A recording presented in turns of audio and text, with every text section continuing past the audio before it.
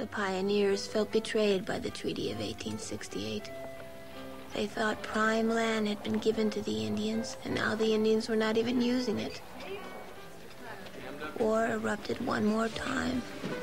Nothing more than a drink of your finest General whiskey. Grant. Yes, ma'am. May I have your autograph? Custer. Here you are, sir. My daddy says you're going to be president soon.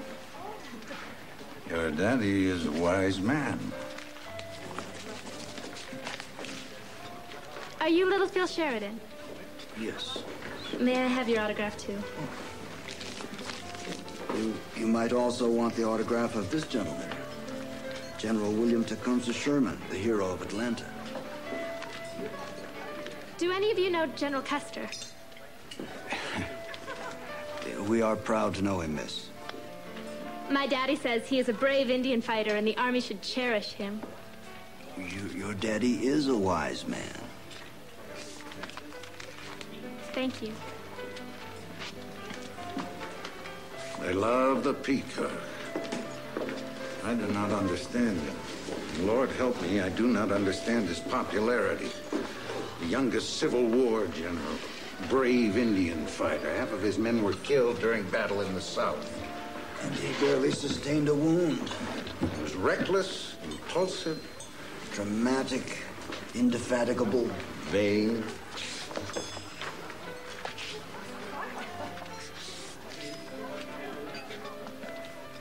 Ulysses, what do you think of our idea?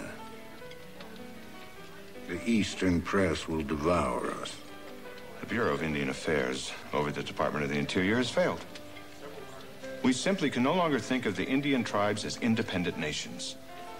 They have to become citizens, individually responsible to the U.S. law. You want to hold them collectively, not individually responsible. I fought my Civil War, and it was long and bloody. You want to repeat it? Fighting Indians instead of rebels? If we are finally to have one nation, sir. A winter campaign sounds costly and dangerous, Phil. The Indians think they're safe in the winter. But they're vulnerable. They have no grass for their ponies, and their food supply is limited. And their villages are virtually immobile. Tell me your plan. We swing 3 swords at the winter camps along the Washita and the South Canadian River Valley. I launch 1 column eastward, down the South Canadian. A second column will operate southward toward the Antelope Hills and the head of the Red River. These 2 columns will act as beaters in for our 3rd and strongest column, the 7th Cavalry. Who will lead the 7th? We want Custer. Custer. He's been suspended from duty.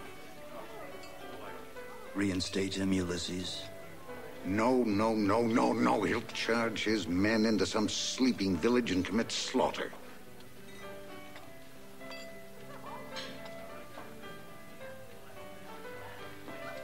I have always known you as a man who didn't turn back or stop until the thing intended was accomplished.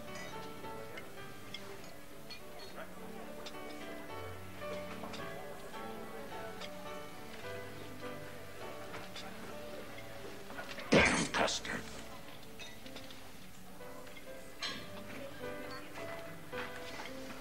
It's your decision.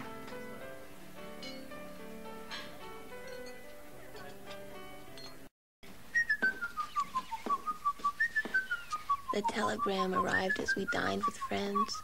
It read, General G.A. Custer, Monroe, Michigan. General Sherman, Sully, and myself, and nearly all the officers of your regiment have asked for you. And I hope that the application will be successful. Can you come at once? Signed, General Philip Sheridan. I'll miss your colonels. I I have been reprimanded, and now I return a humble man. I need a victory. Ollie! The train will not wait for you. I'll have you with me before long. I will come when the 7th Cavalry has had its victory.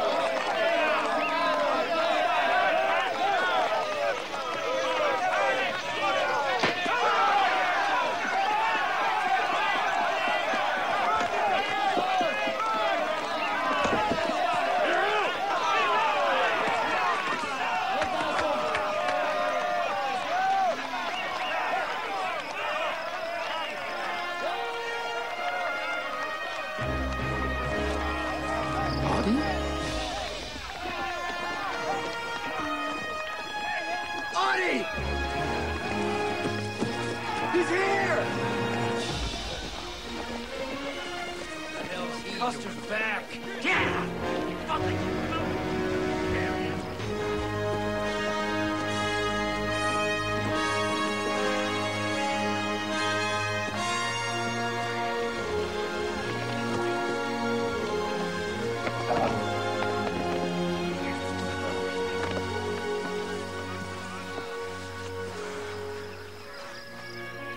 Hit anything, Tom?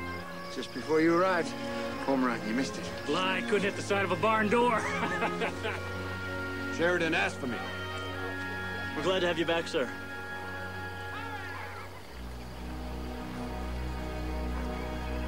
Sherman and Sheridan both. They asked that I return. They need me.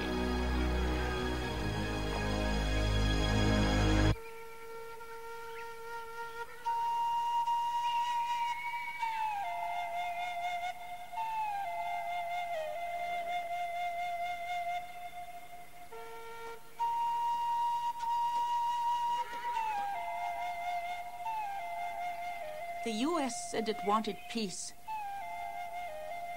We were given lands. We were to have them for as long as the buffalo roams.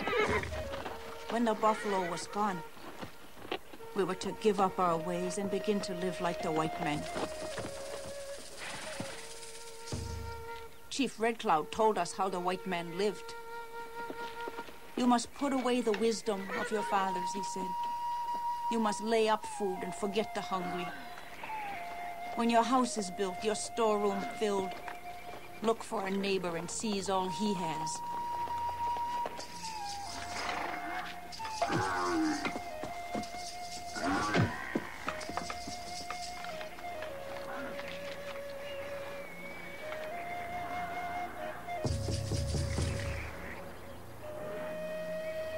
Our land for as long as the buffalo roams.